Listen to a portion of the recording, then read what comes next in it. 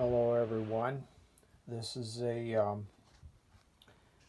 set of track pliers I bought on eBay just got them about a week ago. This is the package they came in. Look at the nose of the pliers is shorter than the plastic tip. So that's one indicator. See that? That's O gauge track repair pliers. These do the hole in the nose. Let me pull it out of the package here. If I only had 3 hands. The nose, the hole in the nose, will fit over the tube rail of 027 Lionel track, but it's too small for O gauge.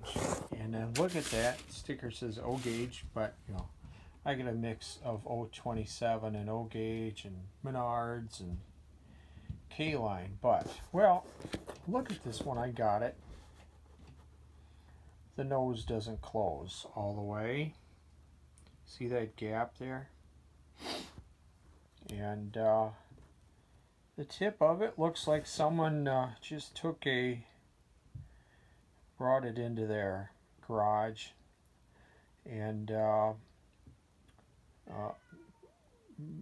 ground the nose off with a grinder and then put it on a drill press and then drilled that hole in there.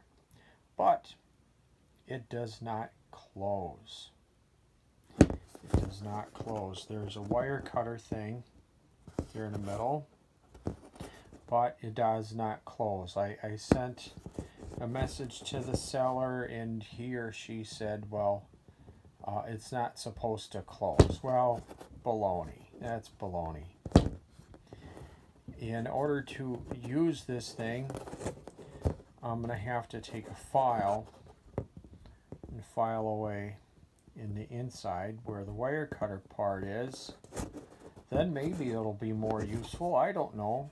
But, you know, with purchase and shipping, I wasted about 15 bucks on this thing. Maybe I'll get some use out of it. I don't know. My suggestion is, and when you see this on eBay, skip it. Don't buy it from that seller. I don't remember the name of the seller, and I'm guessing if I did see the name of the seller, well, maybe they'd go after me. But anyway, avoid this piece of crap. I would suggest spending a little bit more money buying a better one than this, because this is probably $1.49 Pliers, shipped from China in, you know, maybe a pallet of 10,000 of these on a pallet, and then they bring them in and grind down the nose on their grinder in their garage and then drill the hole through the front. So they made a nice profit, I'm sure, but just satisfied with my purchase. Look for something better. Avoid that seller. See ya. Bye.